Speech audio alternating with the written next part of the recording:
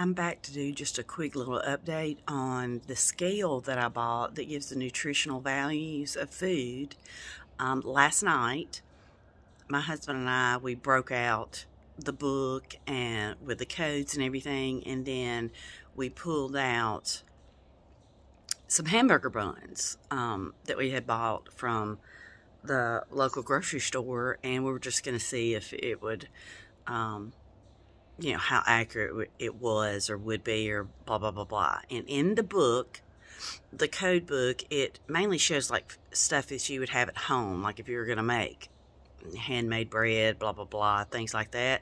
It does fruits, vegetables, grains, even meat and stuff like that.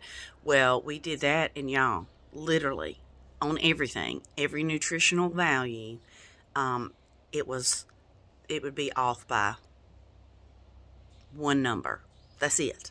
So it is very accurate. So I just wanted to give y'all that. I didn't want y'all to go and possibly find it a neat value and then get it and be like, okay, Legend for You suck. This didn't, this sucks. It's not accurate. It is. So I just wanted to give y'all a quick little tidbit of that I did test it out, and it was accurate, and that was on a store-bought food. So just thought I would let you guys know. I hope y'all are having a great day. Talk to you guys later. Bye.